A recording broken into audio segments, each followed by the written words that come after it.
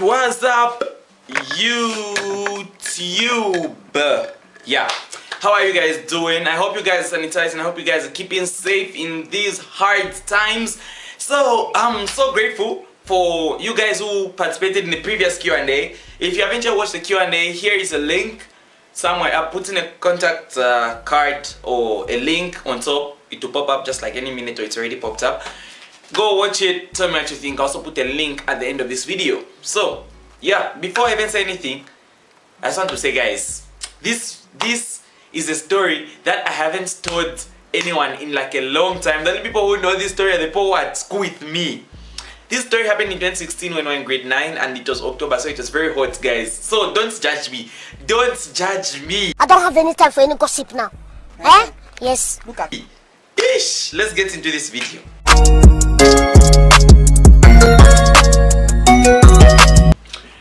Okay, so I was at a school in Southern Province, and if you know Southern Province, if you have been to Southern Province, guys, you just know how hot it gets in October. It was hot that day, guys. I remember it was term 3, grade 9. We were almost writing our mocks. Was it almost? I think it was after it. Oh no, mock is in term 2. Yeah, but we're almost writing our final exams. So we're doing our preparations and our stuffs. So it was very hot that day. There's this place outside school called the stream. Okay, so our school practically was surrounded by streams. So when the stream dries up, when one of these streams dry up, there's this part of the stream that was like deeper than the rest of the whole stream. So you'd find water even if the stream has dried up. There's just, since it's deeper, so water is to like drain into it. So that's why people used to go swim, chill, hang out. Of course it was out of bounds. Don't even think maybe the school allowed it. Out of bounds. School warned us hundreds of times not to go there. They said if you go there you can get expelled, you can die, you can what. But just know us from Siavunga, what can you tell us? Us who grew up near a dam, we know how to swim, yeah. So people used to go. And I told myself, okay, no, don't go, it's out of bounds. And I just never used to feel comfortable. I used to be scared, guys. Call your parents. My parents. Calling them. Telling them that, Chan, hey. Have you ever slept outside? My garage. All of my guard house. And the crazy thing is that my older brother has never been expelled. So I never wanted to be the first one to break the cycle. Anyway, so people used to go. So I used to hear stories about it. You know, someone almost drowned this day, we laughed at him. The other person almost passed out underwater, we laughed at them. There's been a time when one of my friends was drowning. Then my other friend, psychopathic friend, Niza, if you're watching this, I know you're watching this. Niza is a psychopathic friend who did that. And you know it's deep down your heart. Niza, one of my friends, grabbed his feet. Like, my friend was drowning, then someone jumped in to save him. Now this person had asthma. So when they're trying to save him, the person who's drowning, to kick someone who's trying to save you in the chest, then the person faints in water. They put him out, revived him. So the second person jumping was Niza, the psychopath. I love you, Niza. I love you too. Yeah, Niza jumped in. Yeah. Then jumped in, trying to save him. Even him, he does the same. Now, instead of him kicking Niza in the chest, he pushed Niza under him so that he can step on him and like go up. Now Niza, now it is down and trying to help someone who's struggling to push him down. Do you know what Niza did? Grabbed his feet and started walking towards the deeper end of the stream. Niza was underwater while doing this, guys. Underwater. He just told me that if I die, I'm not dying alone. Okay, it was like such a crazy experience. Yeah, but yeah, they still survived in the end. I don't know how I wasn't there, but this is my story when I was there. So this one afternoon, it was a slow afternoon. I don't know that it was I think it was a Saturday. If not Saturday, then Friday. Slow afternoon. Everyone was just by the dorms, very hot. Everyone was like, guys, today we're going to the stream. We're going to the stream. We're going to the stream. So me as usual, I never used to care about the stream. And just someone convinced me. I don't know who convinced me. I don't know what demons entered me that day. But someone convinced me and I really wanted to go. Because I was just so curious. I just wanted to experience it. Yeah. I've been convinced. I asked some of my friends, guys, let's go, let's go, let's go. People are like, no, Kweswe, you cannot go to the stream. I was like, remain kids, youngsters. What can you tell us? Me, I'm going. And so I'm going to check my ass on a yacht outside. Going to chilize it in the waters. Oh, no. Oh, stop for Allah. Lord help me. So, plans started. So, people used to move in groups. First group went. Second group went. Me, I was in the last group. Last group started off. We went probably there was. And when you're leaving our school, main gate, if you've been to my school, main gate, there's a graveyard on your left. So you're supposed to bypass the graveyard, then you turn. So it's like the stream is opposite the graveyard, practically. But it at distance, not like directly opposite, but opposite, then you move a bit this side. Yeah. So we reached the stream, found it. Lila, the people from other schools, day scholars, because I was a boarder. So boarders, day scholars, people even brought towels, phones, music, and people even brought my snacks. So it was like a chill, it was like a beach party practically. So we started playing games. Now the game that we were playing was you divide each other in two. I don't know if you played, some of you who are at private schools, I don't know if you know this game, but us at government schools, guys, sheep come home. I'm sure everyone knows it. Do me a favor, please. Get out of here. You practically try to get a member from one team, then you bring them over to your team. Then you baptize them, then they become part of you. Now that baptism process is what used to make people drown. So we tried. We started playing. They caught me. Because I was like really tiny in high school. Okay, as you can see, I'm slender, but I was smaller. Even like this tripod stand that I'm using is like taller than what I used to be. I was tiny and small. Yeah! With a cute face though. They pulled me. Boom, say splashing me water, like say baptizing me now. Poof. It wasn't like normal baptism. It was like baptism for making you drown. Poof. I don't know how many cups I drank. I saw that water was brown, guys. Thank God I never got dysentery. Ha! They started baptizing me. Now I started feeling like, okay, this is more than playing. Someone has to kill me here. There's someone behind this.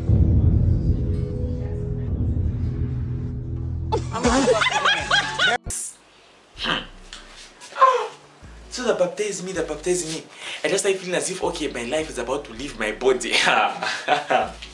Have you ever been upset? You just woke up, guys, left me. And so when I just did that, no one left me. They started pushing me towards the deeper end. While that other friend was pulling the guy's legs. They started pushing me towards the deep end while they splashing water at me, so I couldn't breathe and I couldn't move. I started panicking. Do you know what being scared is? Then thank God I could swim. So I went under, swam to the bank and came up. Otherwise I would have died just there. The next thing I'm seeing, people didn't stop after almost making me drown. My eyes were red, I could barely breathe. After just doing that to me, they got another guy, one of my friends. They started baptizing him also. Now him is screaming, you guys, these things people die, He was funny. It's not funny, yes, you.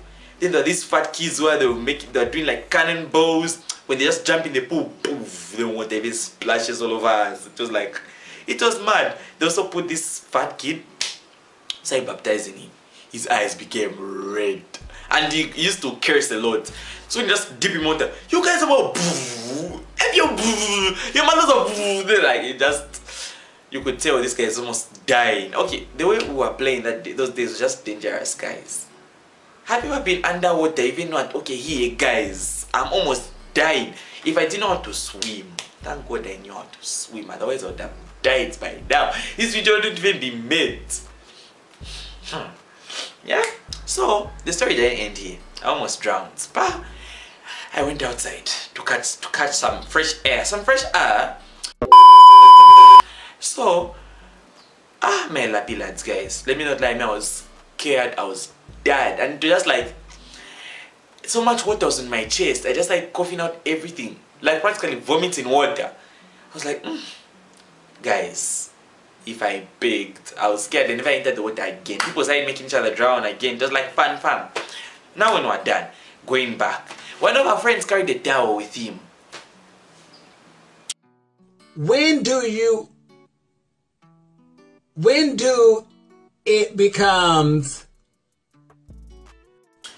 the bougiest of bougies? Why would you carry a towel when you're going to somewhere? It's illegal. You're not allowed to go out first. 2, swimming.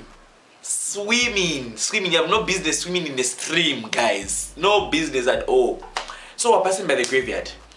Find that we're asked in the second group this time. Yeah, second group. Then the guy who had the towel was in the first group. So he was passing. Then the headmaster was at the funeral by the graveyard. He just saw someone with a towel passing. First group. And so it was the group. Chiguru. Chintoing, you know, Who. They passed. Second group was us. The dopies. Where the dopies reside. We passed us. No one had anything. Third group passed as well. So I was thinking in school, when I reached school, I was dead. My eyes were red. I could barely breathe. Slept. 5 minutes. Just after 5 minutes, someone came and everyone went to the stream. They are calling you by the administration. Jesus. Hey. So I was scared, like scared. And I wanted to go at first. Then I was like, they can go snitch you. And so when they snitch you, it becomes waste. So I was like, okay, let me just go. We went. Found prefects there. Thank God we never found the headmaster himself. If we found the headmaster himself, I'm telling you, he's going to beat us up and make us wake. So we reached by the administration. My heart pounding. Almost, my heart was in my mouth. I could feel it. Doom, doom, doom, doom. Then the same guy who was shouting, these things people die, these things people die. I was standing next to him. I was like, guys, let's pray. They said, let's pray, please, let's pray. Let's pray to God that if God helps us through this, if we don't get expelled, we'll never go back to that place again. We started prayer and devotion just there, just the two of us. Worshiping chorus, main prayer, intercession, closing prayer and a closing chorus. Full prayer session, money, just by the administration. As soon as she was stayed by the stairs, we prayed and I was scared. I was scared. That's what my brother was in grade 12. Then, well, the head boy friend that since my brother's in grade 12, the head boy was also grade 12, obviously. So he came to me. You know, your brother's never done anything like this. See? So you'll be the first one to be expelled. Nobody asked. Now let my BP up, money. I saw if I had a BP machine that day. I've ever been scared too. Yeah, scared for your life, scared for education. To be honest, I didn't even thinking about school. The only thing I was scared about there was my parents. Very strange out. My parents beat. They don't care how old you are. They don't care. Whether you're taller than them, they just make you sleep. Then they now whack you. It's not things. Yeah. So, thank God the headmaster never came. He was caught up at the funeral. Because from the barrier that got the funeral house. So he instructed prefects to make us wake. We started cleaning all the classes in school. Can you imagine cleaning all the classes? I was given all the grade 8 classes. And grade 8 had like 4 classes. And each class had like 40 people. And how we clean our classes, you get the chairs, put them on the book racks. Book rack, as some of you call them borax. I don't know why you call them borax, but it's book rack, yeah. So you put them, you align them. There are like 5 lines. You align them. After that, you sweep, mop, clean the windows. Guys, plus the car passage outside, and the drainage, and the pavement. Grade 8 section. And behind, of course. As we waked, I made sure I waked. I didn't even want to dodge because I used to be a troublesome kid in school. I used to dodge punishments. I never cared. Go ahead, mama. Prefects hated me, but just know, bad boy Kweswe. So we waked. As thinking as if it's over, the weekend's passed. Sorry for that. I was on a phone call. The weekend's passed. Monday came now. They called us today. They called us to the office. Thank God it wasn't the headmaster. It was our house master. Now got to make us scrub the walls at the dormitories, guys, just for swimming. They couldn't even ask us, no, did any of you hurt themselves? Did any of you hurt yourselves? In fact, I hurt myself. I forgot to tell you. I hurt myself here on my toes. There was this sharp rock. The time when I was telling you I was trying to fight for my life, climbing, I had to come out by the banks because it's deep. So I was supposed to climb up out of the stream. I scratched my toes. My foot became slightly swollen. Guys, we scrubbed the walls. And that's the end of my story. I've been through a lot in high school. comment next time trying to see which other things I've been through. Maybe next time, or maybe the next video I'll make will be the time when we were actually haunted. Guys, that night was so real. Failing to sleep, praying all night. Anyway, until next time, guys. Catch you next time. Keep safe. Subscribe, like, comment. Who's calling this time? I'm not even done with my outro. Anyway, peace out, guys. I love you. Share this video with everybody on your contact list. Let's get 4,000 watch hours.